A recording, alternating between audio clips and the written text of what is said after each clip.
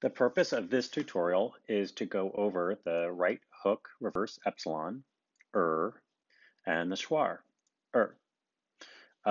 They are both mid-central rounded vowels. However, is tense and is lax. Let's start with the right hook reverse epsilon. You can find that in words like bird, shirt, courage, curb. The schwar, we can use some top-down information on that. It is often used for the morpheme at the end of words that mean a person, like farmer, barber, tailor.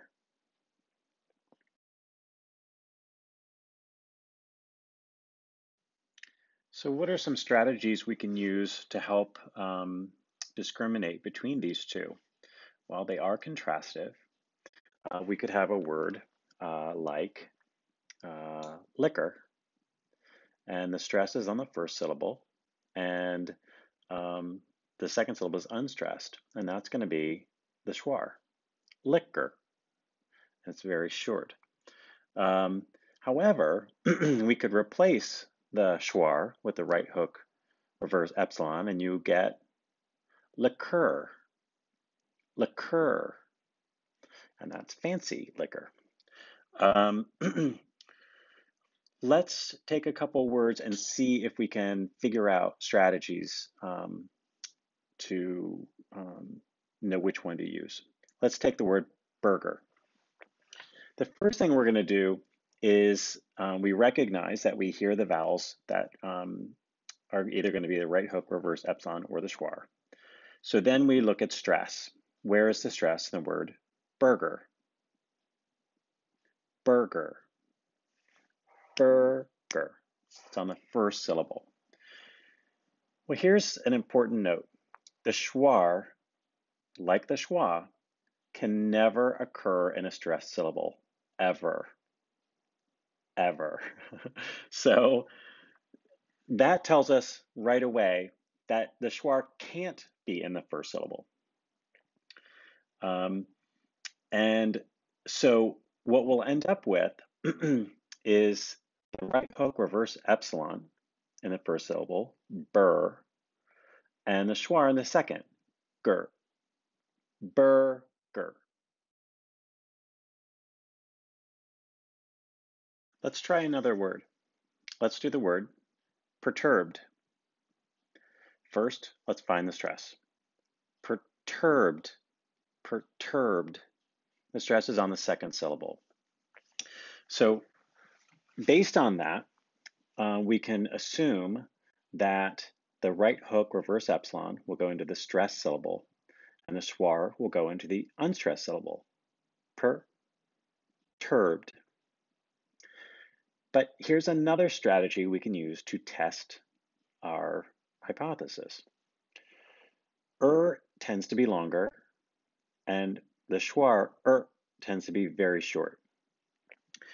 You may not always know when you're right, but when it comes to language, it's really easy to see when you're wrong. The wrong one stands out more than the right one sometimes.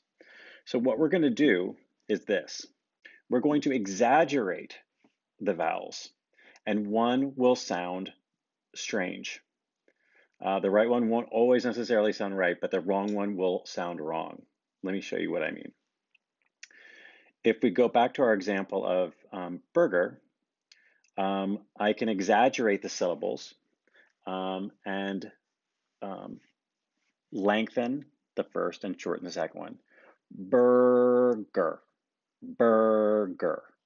Okay, now let me try it the other way. Burger, burger. No, that sounds weird.